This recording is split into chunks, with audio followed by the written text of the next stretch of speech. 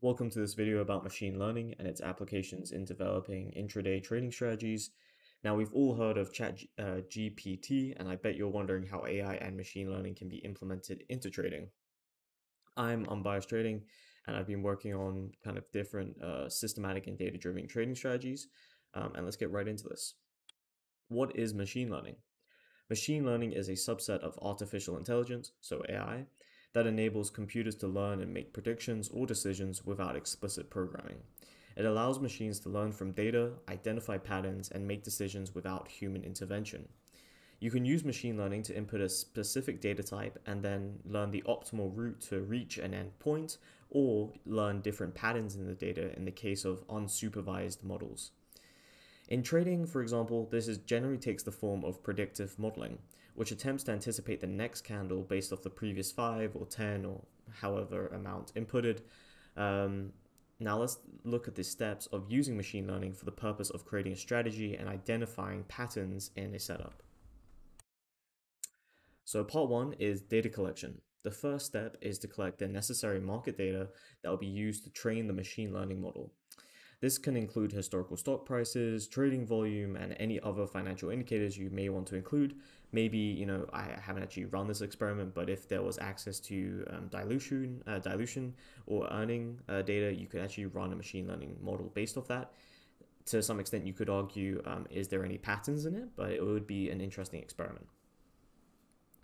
Now, the data should be a comprehensive, covering as much as historical data as possible. So ideally, the longer time, the better. It is also important to make sure that your data is clean and free of errors. Now, due to the availability of reliable historical market data providers such as Polygon, FMP, Alpaca, and others, this is much easier to perform currently for people with some knowledge in coding and data engineering compared to, even a couple of years ago. Now, this is the most crucial element to remember. Terrible data equals bad machine learning. Junk in, junk out. So this is always a part where I pay the most attention, ensuring that data is verified in a variety of methods. A classic error that might be found is different formatting of numerical data, such as some will be in millions or thousands, and so on. Now, finally, divide your data into 3 sections. You want training, optimization, and test data, which is like out of sample data. This will help you to observe how you set up criteria and how they perform on data that isn't in the model. This will be the ultimate indicator of whether the current system criteria are working or if they are potentially overfitting or underfitting the model. Part 2 is feature engineering. The next step is to extract useful features from the data that will be used as an input for the machine learning model. The process is known as feature engineering.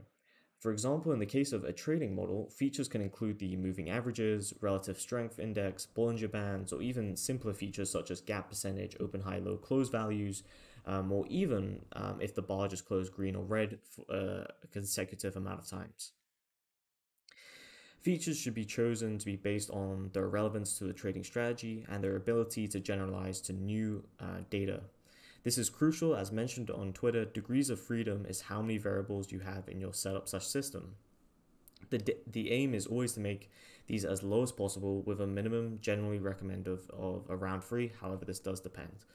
We want to make sure we don't train our model to overfit on new market conditions, and we want the best chance of achieving similar results on the testing data compared to our training data. The features or degrees of freedom we select are usually based on whatever setup variables we anticipate will determine profitability in the setup. However, if the model's objective is just to discover patterns in the data, as in the case of volume forecasting, this can change. Now, there are many different types of machine learning models to choose from, each one with its own strengths and weaknesses. Common models used for time series prediction include random forests, gradient boosting, and LSTM, which is long short-term memory networks. It is important to select a model that is appropriate for the specific task and has good performance with the type of data being used. Model selection is a crucial step in the process of creating a machine learning model overall for a trading strategy, as the choice of model can have a significant impact on the performance of the model. Here are some few things to consider when selecting a model for a trading strategy. One is the type of problem or type of setup. The first thing is to consider the type of setup that the model will be solving. For example, if the goal is to just predict stock prices, then a time series model such as LSTM networks or a profit model would be more appropriate than, let's say, a supervised classification model like random forest. Two is data characteristics. The next thing to consider is the characteristics of the data that the model will be using. For example, if the data is highly correlated, then a linear model such as linear regression might be more appropriate than a decision tree model. Model complexity. The more complex the model, the more data it will require to be trained and the more computational resources it will need to make predictions. It is important to balance the model's complexity with the amount of data available and the computational resources at hand. Also, this goes to the point of if you were to implement this model, you would need it to make predictions very fast. So the less complex the model, to some extent, the better, unless you have huge infrastructure, which I'm assuming if you're watching this video, you don't. So you definitely want to try and keep the complexity down. Performance is the last one. Finally, the model's performance should be considered specifically when it comes to time series problems.